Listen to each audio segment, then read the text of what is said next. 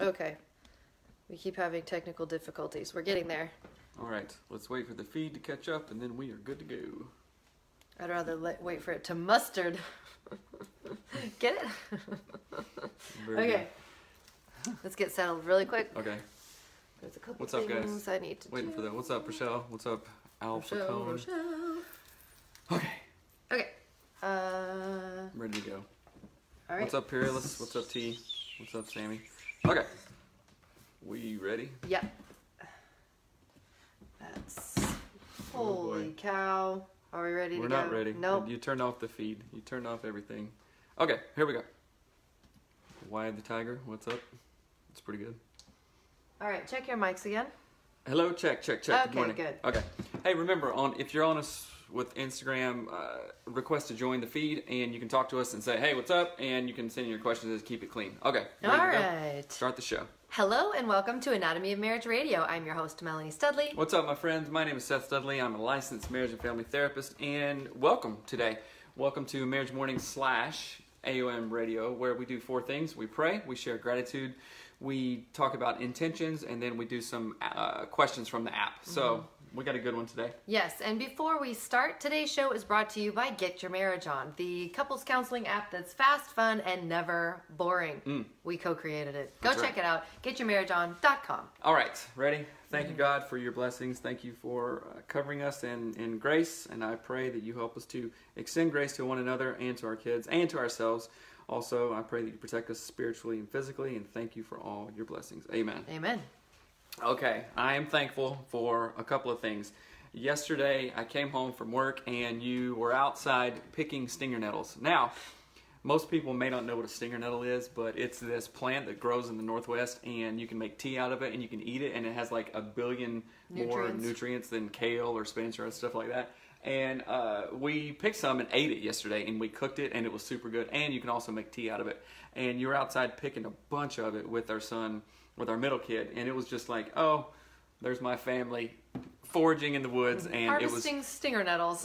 right, and I was really thankful for that. And then I was thankful for the letter that you wrote me last night, because we had a thing going on last night, and we worked through it in real time, and it was good. So thank you for that. You're welcome. I appreciate it. Thank you for your response to the letter that I wrote. I think it was really helpful, and your willingness to have conversations, although I think historically we'd have gotten uncomfortable and gotten mad at each other and not known what to do, but I really, really deeply appreciate your willingness to work on things, work through things, and work with me to help make our family what we want it to become. I think that's amazing, and I'm thankful for that. So You're welcome. Thank Yeah. you.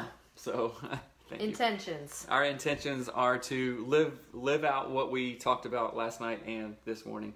To What you talking about? Don't talk for me. What is your intention for your relationship goal today? Not mine. Don't tell me what I'm doing. To live out what we talked about. To intuit things, not too much because we don't want to assume things, but I want to anticipate what you're feeling, and in hopes of supporting you in a good way, and then also ask you what you're feeling, how can I help here with whatever it is, and also extend as much grace as possible. So that's my intention. That's a good intention. Yeah. My intention is to, like I've said it every day pretty much, figure out how to make that transition from heart to like body, from actual, this is the thing I feel, to now this is the thing I do and this is who I am. That is very hard. It. Yeah, and I think listening to that interview with Marissa Peer was really helpful to realize, like, oh, I'm not actually manifesting and putting into action the things that are deeply in my heart and spirit about you and I. Right. And I want to start working on that more intentionally and purposefully. So that is my intention today, to like manifest that, the love that I feel, the gratitude that I feel, make it actually into action. Yeah. Right? So Marissa Peer is a psychologist. I think she's from the UK. Yeah. And she was on the podcast School of Greatness by Lewis Howes, which was, I used to listen to that all the time when I was really starting into this growth mindset kind of get content all the time. It's a great show. The Lewis House podcast is really good, and he had her on there, and she is great. She's a hypnotherapist and a psychologist and all this stuff, and she does this thing called RTT, which I think it's called relational therapy No, it's technique. rapid transitional therapy, Geez, I think. I was way off. Relational therapy is a whole different thing. But anyway, she talks about the importance of words, and that I listened to it and I sent it to Melanie, and it is so it's so important. So Marissa, I'll try to link it. Peer, go check that out. And this show isn't about us so much. I mean, it is because we talk about our life, but I just wanted to briefly dive into something before we go on to our content today. The show isn't about us, but I like to think that we are modeling things just literally by talking about what we're going through last night. And yesterday, it's been a stressful week with the kids at school, and I mean the kids not at school rather, at home. And Melanie being home all day, and she doesn't go anywhere. Like I go to work and at least get out of the house for a couple hours, but she's with the kids. They're doing homeschool and Zoom calls and all this other craziness and a million emails.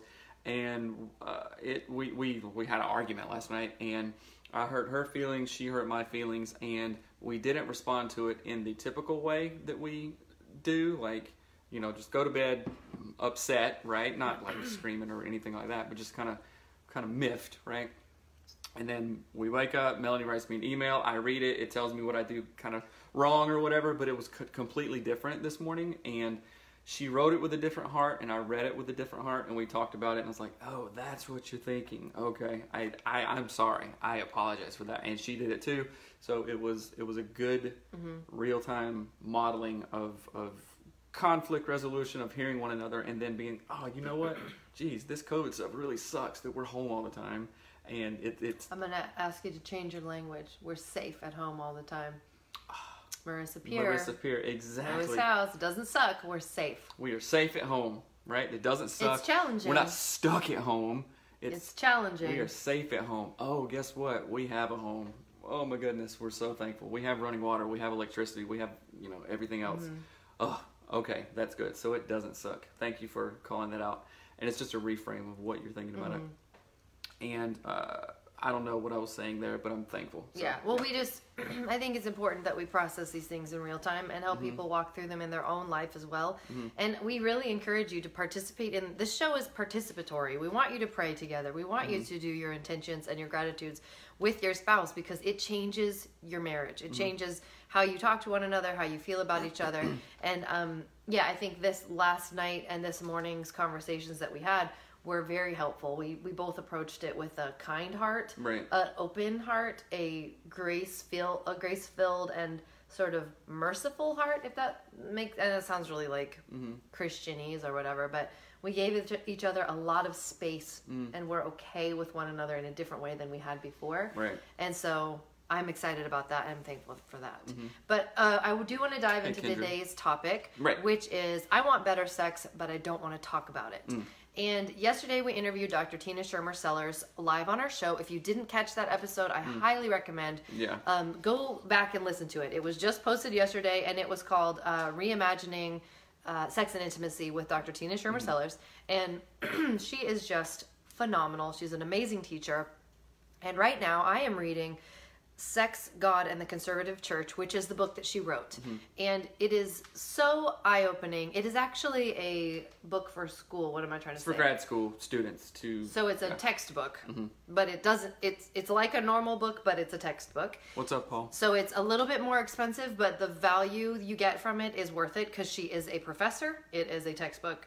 It's like going to school. Right. But in reading that book, it really has been so eye-opening, because it's written from the perspective of conservative Christian church people, purity culture, you know, signing those, what is it, the things that like girls would get purity rings, and they would make like a contract with their dad, and they would go to a prom and say they would never have sex with anybody till they got married. And that is, Dr. Tina did a bunch of research about how that impacted people, because she had students in her classrooms, a purity pledge. Thank you, Paul.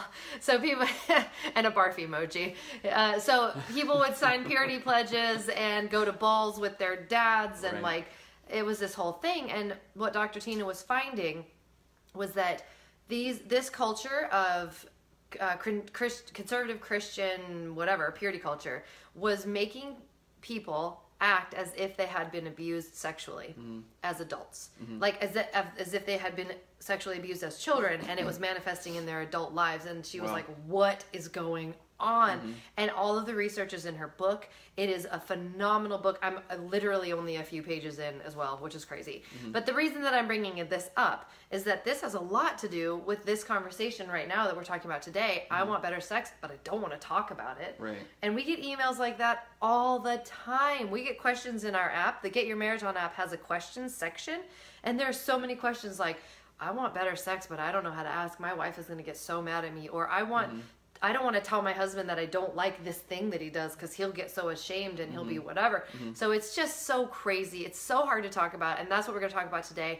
And we forgot to mention on the podcast, we're live on Instagram and Facebook right now. So you can, so we'll be talking to guests, people who are on the Instagram and Facebook. But you can join us every single day, and we've got some comments. Somebody says, this coming from someone that grew up and did it right, air quotes. I wouldn't take it back, but man, did it do some damage. Yeah. Sorry, I stepped on your cord. I stepped on Seth's mic. Watch out. Yeah, it is incredibly damaging. It says, when my dad found out I wasn't a virgin, we literally fought and didn't talk for like 3 months. Yeah. Yeah.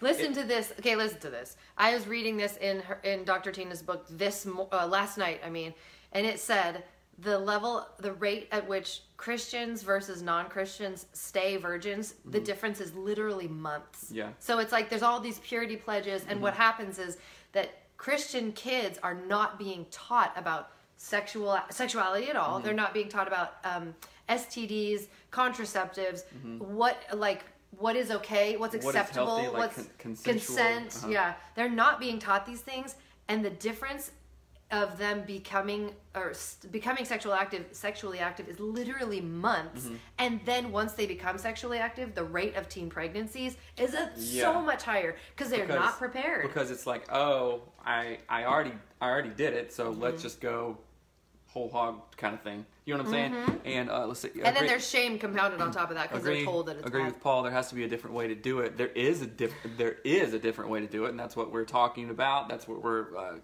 proposing. That doesn't cause damage. Rochelle says, "Yeah, let's talk about sex, baby. Just played in my head."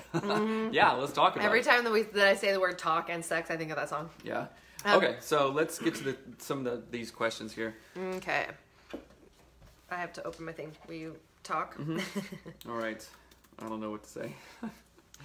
Okay. Question number 1, right there. Do you want to read that? I want better sex. No, that. What's the best way I can open up a conversation about sex? Sometimes it can feel awkward to tell your spouse you want something done differently. How do we avoid the potential insult or embarrassment? Okay, well, again, the clearing structure is such a great tool, and virtually it's about anything. You can talk about anything and everything. And this is touchy because I read that question and I think to myself, I would... Yeah, so let's just go there because you mentioned this the other day, unless you're uncomfortable with that. No, let's go there. I want to answer these questions first. What's the name of Dr. Tina's book? It's called Sex, God, and the Conservative Church. And I'll put links up to it again. Yeah, you can go to her website, Dr. Tina Shermer Sellers, and then also... on our NWIOI.com, Northwest Institute on Intimacy, NWIOI.com. Somebody says the biggest issue to me is the attitude that's developed is that sex is impure because purity is equated with abstinence. Work. Link. Okay. Yeah, and equated with abstinence. Yeah, it's just like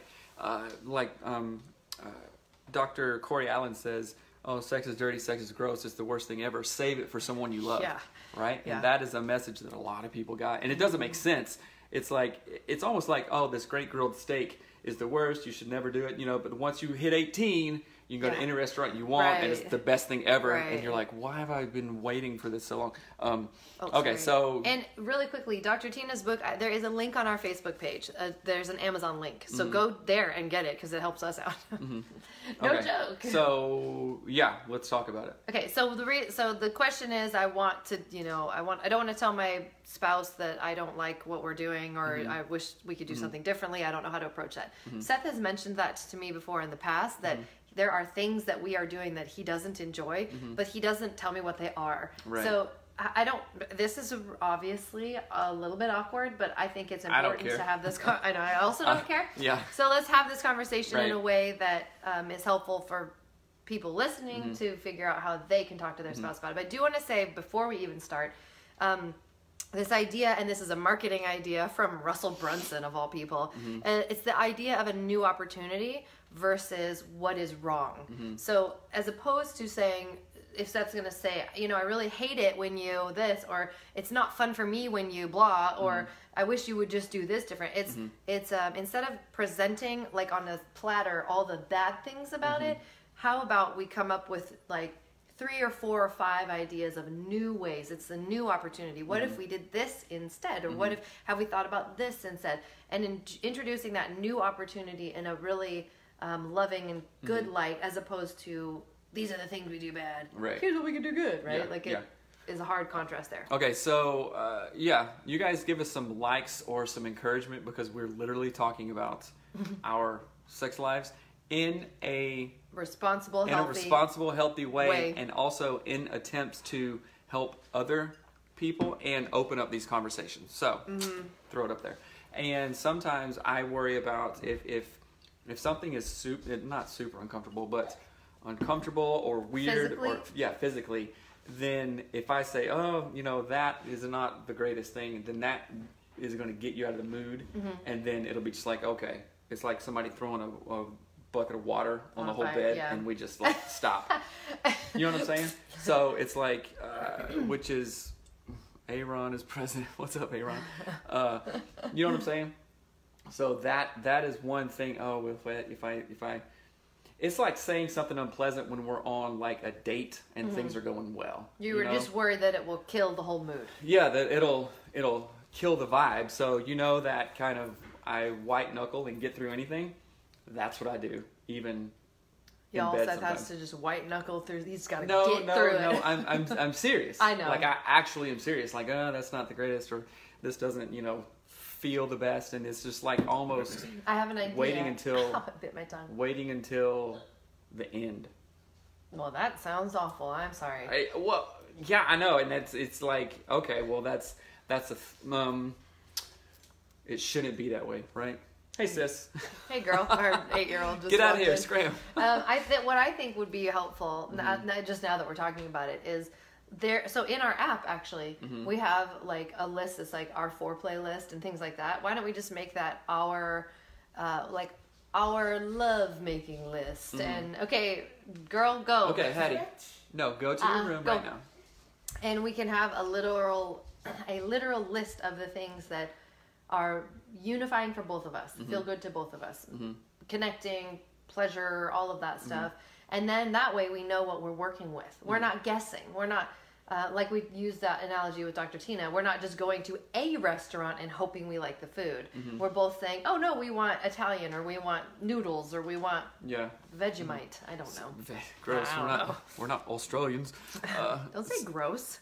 Some Well, people I don't love know. it. I've never had it before, actually. So how can we help this person? It says, the joy of live shoots with children. Yes. Exactly. So answering this person's question, I hear you saying, go use the app. And it's not like we're trying to promote the app. Go use a pen and paper and write this stuff down to be intentional when you're in the moment. Well, not when you're in the moment, I guess, but right now when you're in a good spot, thinking about this, write it down and be intentional so you can go back and revisit and go, okay, what was I thinking there? And then oftentimes with us, if we write things down or send ourselves an email or a note or send each other an email, we're really able to have a different sense of clarity around it, and it's not just talking, right? So there's a lot to be said about that. Not a heated email, not a ugly email meant to harm, but like slowing down and being the most clear possible. Like, don't write a 7-page email.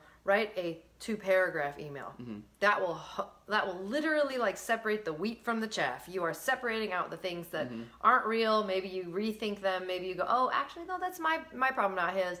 And if you can really whittle it down to the things that are really important, an email can be very powerful, but not if you just word vomit as an email. Right.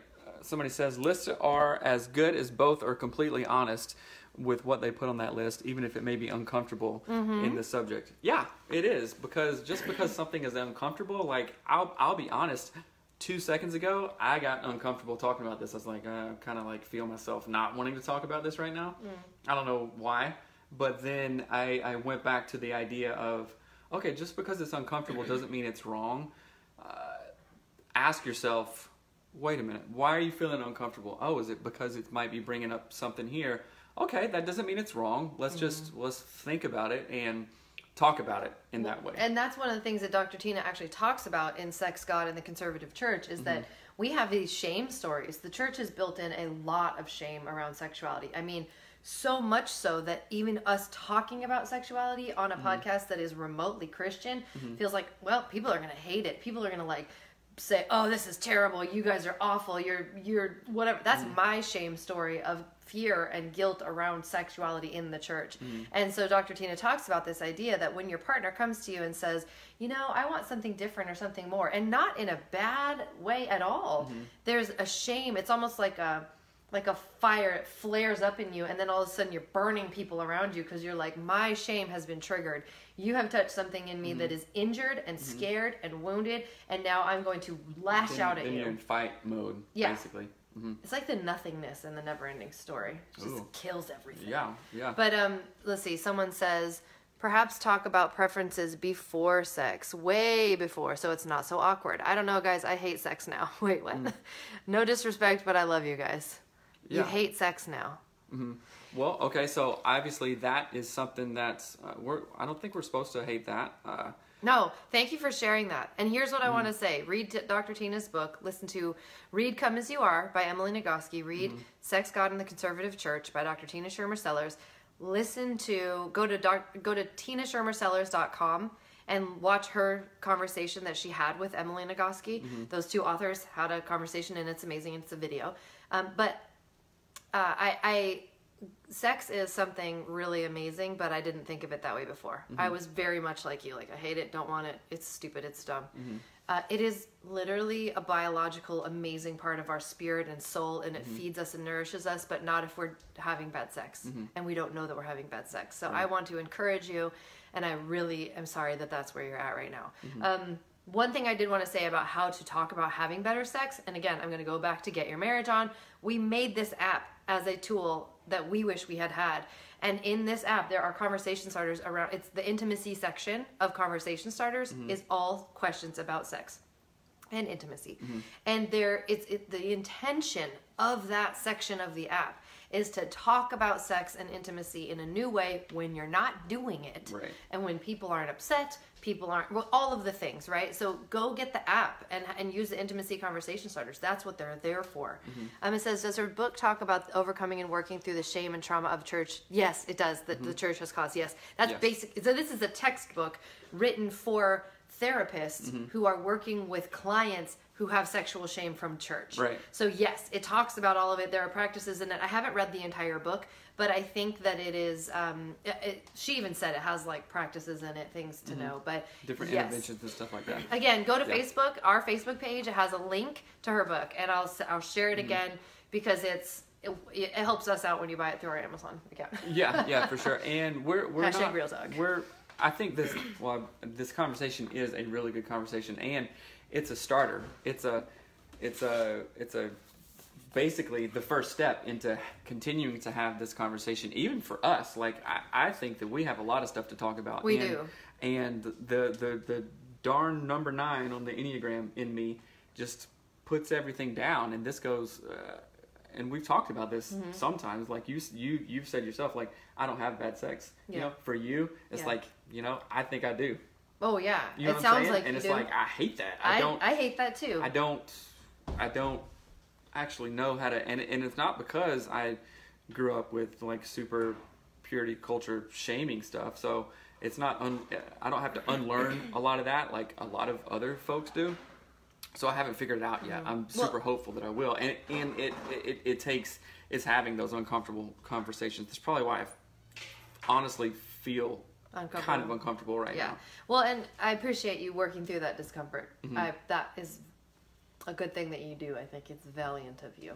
But one of the things I want to comment on is that how old are you? How old am I? Yeah. 42. So it's taken have 42 years of experiencing intimacy in one particular way. It's Right. going to take a lot to undo that, right? And so I'm saying that for the person who commented and said I hate sex, like, you have, however old you are, you have that many years of experience behind you of understanding it in one way, knowing how to do sex and intimacy in a particular way that hasn't been that beneficial for you. It's not like- by any fault of your own, but reorienting yourself to that, re-understanding, and remembering, putting back to your memory what sex is meant to be for you as an individual and as a spiritual person, as a whole person, a biological person, a social like remembering, putting back together what that is. It's going to take a while. Remember. Yeah. So I think it's important to just know, have grace for yourself, give yourself time, give yourself space. It's like to being at the process same that. job for a really long time, and it's scary to leave or step out and go to a different job kind of thing, because it's what we know. And sometimes oftentimes, and this is how change works, things work for a certain amount of time, right? And sometimes that can be, this really worked well for 30 years. Let's just look at the state of our nation and even world right now. With the pandemic, it caused us to look at a lot of things differently and go, oh, wait a minute. Some of these old ways of doing things aren't serve us working the anymore, best. yeah. You know, I mean, highlighted by a lot of jobs right now. Oh, we can work from home. Yeah. You know what I'm saying? And then is it going to go back to normal where you drive and sit in an hour of traffic and then sit there and then come back when you can do a lot of stuff at home? So sometimes things work until they don't work anymore. Yeah. Right? Yeah. And it's okay to unlearn those shame narratives or those certain cycles that don't serve us well anymore. Yeah. The next question we have is, we've been married for over a dozen years now. We still love each other quite a bit, but our sex life has become sort of flat. We still have sex, but it's no longer the exciting thrill that it used to be. Is this normal? I'm also struggling with bringing this up with my wife. I want to add some variety into our sex life, but I'm terrified to bring up this topic. Have any of you run into this issue? How is there a good and clean place to start? Did I read that right? Yeah. So, I think these questions are exactly what we may be thinking even, and how do you bring up these conversations? So, okay, pretend that this husband is, okay, so just overlay my feelings with this husband's feelings, yes. and then what would you tell this husband? And I'm going to be listening so I can do it. Does that make sense? Yeah, well, for sure, I want to say, number one, yes, this is totally normal. And part of that is Dr. Corey Allen talks a lot about this on interviews that we've done with him. He has a podcast called Sexy Marriage Radio. Check it out. It's amazing. He's amazing. He's actually in our app. He's one of the teachers inside of Get Your Marriage On. So if you want to learn from him, go get the app. But Dr. Corey talks about how our brains are wired to make ruts. Like, that is their job. It's calorie saving, it's energy saving for our brain to go, I do this the same way every time. That way I don't have to think about it, right? That's why if you walk the same path, it will become a path, and your brain doesn't want to go off that path because there's no sticks in the way, no things you could stumble on. It's even hard to get out of that path because it's worn down. It might be, 6 inches deep, and then you got to step out of it, and that takes work. Yes, and so our brains are designed for efficiency and making a rut. But what happens is we are complex people, and we don't want to be in a rut. All of us do that. We get in a rut with our diet or not exercising or how we parent or whatever, and then we go, what? How'd I get here? It's you got there because your brain doesn't care if you're happy. Your brain cares if you're safe and have food and sleep. Right. That's all it cares. It does not care about if you're happy. But you, as a spirit and a soul, care about if you're happy. So when I answer this guy, but I'm going to listen and then listen back. Yeah. And so as I address this idea of, I don't want you to feel ashamed that you want to try something different. It's not bad. I also do want to throw out there that trying something different does not mean trying something bad. It doesn't mean trying something mean, dirty, inappropriate, yucky. Take that vocabulary out of there. You want to think of it as a menu, right? It's like, is it okay to eat something other than Cheerios? Of course it is. Have a steak, have some lobster, have some fondue. I don't know. I don't care. Do whatever. No big deal. Which one of those things is bad? None of them, right? They're just different. And so I kind of want to encourage you there. But again, I go back to this idea of a new opportunity. you are saying you want a new opportunity. So is this husband. I want a new way of connecting with my spouse. Even if I just say it that way, it sounds way better than I want to try new things. I'm worried. I want a new way to connect with my spouse. This is something you and I have never done. What if we tried this together? Because I want to connect with you more deeply. And I would encourage you, actually we should have this in the app, but there are conversation starters that ask you that. What is something you would like to try that we've never done? Talk about those things when you are not in bed. Talk about them when you are not in an intimate moment.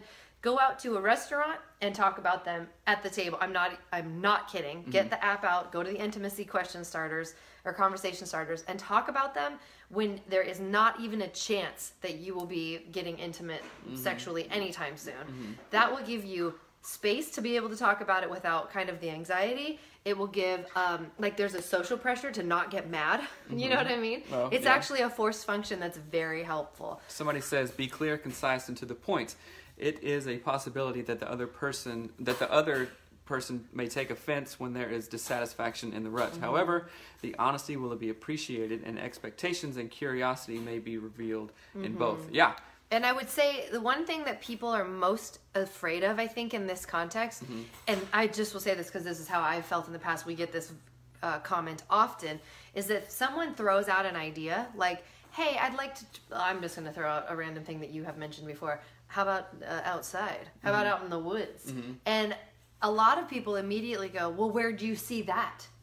That's what if someone is really insecure, they go, wait, you came up with an idea, that means you saw it somewhere. And then their shame, fear, anxiety, lack of trust, whatever it is triggered. And then they get mad. Right. So I think that... So that probably for husbands is a big thing. Paul says, get the app, get out of the house and talk about it. Great advice. Not talking about it when in the moment, only going to disappoint you and your partner. Yeah, exactly. So I think that's really cool that you brought that up. Like, oh, where did you see that? Because of our culture of like pornography and all this other stuff, movies, magazines, anything, Facebook ads, everything. It's like, oh, that's an idea, and like, okay, I didn't think of that, but that's an idea, and if I bring that back, or if this husband brings it back, you may be inclined, like you said, if the other partner is self-conscious, does have low self-esteem, or that's been a thing, then I am not going to bring up anything that may trigger that in you, because then that's just a big fight. It's like a time bomb. You know what I'm saying? And that is personally, I think you hit the nail on the head, honestly. You know, it's like, no, I'm not like seeing these things in like weird spots or anything. It's just like, you know, I mean, certainly you've seen something on Facebook or Instagram or Pinterest or who knows what that goes, oh, huh. Yeah. You know, and I'm thinking of what Emily Nagoski says, like spontaneous arousal. You know, there's all been times when that's happened, right? That not like you're just like, oh, you know, gotta go do something, but oh, wait a minute, that seems like maybe a fun idea later. And it's kind of like when you think about this, especially guys, or if you're watching a football game, or if you're in the morning on your morning commute, right, and you're listening to the radio, you were going to hear ads for Wendy's. No, I'm serious. For Wendy's, like, or McDonald's, like a quarter pounder, because then that's going to subconsciously in your reticular activating system, as Ed Milet talks about, it's going to go, oh, okay, Wendy's. You hear Wendy's 2 times on the way to work, 8:30 a.m. and then 9:50 a.m. or whatever, and then you're going to go, oh man, you know what? Then 12 o'clock, 1 o'clock rolls around, I'm kind of hungry. Then you're thinking about that, you know, that Frosty. A Frosty and a Wendy's burger. You know what I'm saying? Yeah. So you can see things like, there's nothing wrong with a Wendy's ad, right? And there's nothing wrong with if a Target ad that has a swimsuit on it comes up on your Facebook. You're like, oh, okay. Yeah. Oh, wait a minute. You know, you're not thinking about swimsuit. Maybe you are. I don't know. But for guys, I'm always thinking about swimsuits. I love swimsuits. You know, but like things that you're naturally attracted to, and no, not right now, buddy. Things that you're naturally attracted to, that's okay, right? I don't, you know, just thinking like, okay, you're going down the aisle of Fred Meyer and you see, you know, the brawny paper towel man, right? And what did you buy me A flannel shirt? A red flannel shirt. Am I going to take that as like, oh, you're drooling over the brawny man? I don't look like him. I don't have blonde hair. Are you drooling over the brawny man? I'm not ripped, Yeah. right? But He doesn't have blonde hair. You do kind of. I don't even know what color hair he has. But it's something as simple and as benign as that. You know what I'm saying? So something about the brawny paper towel, you're like, oh, I like that look. Something in you found that attractive, right? And, okay, well, I'm your man, so get a flannel shirt. Yeah, and I think... Does this make sense? Absolutely. Like, there's Can I say something? Yes. So one of the things that Dr. Tina talks about in Sex, God, and the Conservative Church is this idea that Christian culture has separated the biological side of sex so much so that it all is bad, right? Like any feelings, like the Joshua Harris book, I Kiss Dating Goodbye, like he would say, oh, if you have it, if you lust after a woman, which this is in the Bible, then you've cheated with her in your heart. Like the Bible has taken that to a level that is so unhealthy, and then we internalize that. Which Joshua, I've been talking to him on Instagram, and he agreed to come on the show, but I think he forgot, and I'm trying to get him back on the show, and I'm like, dude, we're not going to talk about whatever. We're going to like, where are you at now? How can you continue this conversation? So somebody says, any authors that address sex after menopause? My partner is great. So much happens around midlife that changes everything around sex. Maybe that can be a show, what a couple can expect from menopause. Yes. And one thing I want to say too, there's two things I want to address. The first one is we mentioned this idea of like something triggering us to want to have a different type of sex or like explore something, right? We want to get out of our rut. And if you come up to me with an idea and I say, hey, have you ever thought about maybe in the woods or whatever? What if I got angry if Seth was like, hey, I saw a picture of shrimp scampi. I'd like to try shrimp scampi. I'd be like, what? What? I've never cooked that before. I know. Where did you how get that dare idea? you?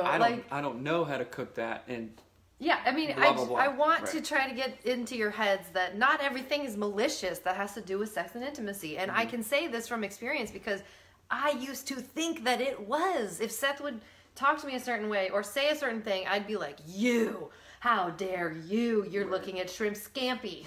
And it was so stupid and damaging. So I just wanted to say that. The second thing I wanted to say is even in relationship to the question about the guy saying, I want to, enhance our sex life, or I want it to be better. How do I talk to my wife about it? Dr. Tina Shermer Sellers talks about the idea of connection and pleasure all the time.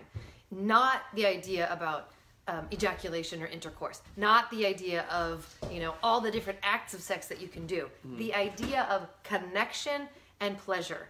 Nothing else, right? So if you even wanted to start your list of how, like your list we talked about, like things you want to try, maybe we've scratched that. How about things that bring us connection and pleasure? Right. That is so different because it's us. It's connection and pleasure between us, not you and somebody else, not the thing you saw over here or the thing that popped into your head. It's us. So it is what brings us connection and pleasure. And this goes right into even the menopause question. That is a whole different ballgame when you're not talking about one way of having intimacy, but you're saying connection and pleasure. Maybe it's shrimp scampi and scallions, and apparently seafood is the thing. I want seafood now. Maybe it's French toast and what brings you connection and pleasure? Have that conversation instead of what aren't we doing? What could we start? No. What brings you connection and pleasure? And I have to know I'm kind of bossy. No, I'm bossy. I'm a little bit forthright with things. I have to give Seth space to breathe and process. That's my responsibility as that personality type. Give you more room than it's going to feel weird for me because I'm like, just say it, right? Just do it. Yeah. That's not how you work. And I, as his wife, need to respect that and kind of invite the space for him to step into that and talk about it lovingly 100%. Without pushing back, without shaming, without questioning. Because if he's going to share his heart, I better be willing to share a space for his heart. Exactly. There's nothing worse in a relationship than one partner coming up and maybe like having thought about this. Okay, how can I say this the best way? I want to change the situation and change it for the better, right? And really thinking about it and having a really sincere heart around that, and then it falling on someone who may be critical or is like, oh, why do you think that, or this, and and that we Tina talked about in yesterday's show. We all want to feel heard, connected, seen, loved, and I can't remember the last thing. Maybe it was protected in some way. Like we all want to feel that in basically anything that we do. So who else on earth it would be the best person to give that and be able to receive that, So if you and I can, in everything that we do, make sure each other is seen, heard, loved, connected, and protected. I just kind of made some of those up. Then that will lend itself to a really deep, loving, rewarding relationship. Yeah. You know what I'm saying? You just said connected and protected, and that it's really cool because Oh, I think that's pretty it is really good. But one of the things I was thinking, the visual in my head when you were saying that, was that for many of us, for many of us, especially if we are Christians in the conservative evangelical church, our understanding of sexuality is broken.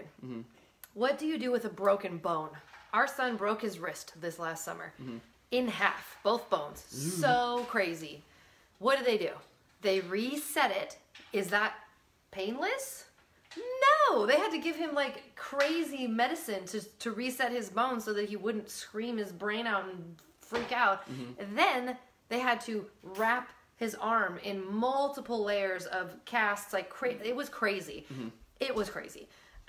So that's what we need. When we are trying to have these conversations, we need protection, padding, grace, kindness. Nothing can be addressed harshly. Right. When you have a broken bone, everything hurts. You sit in the car and drive down the road and hit a speed bump, it hurts. Right.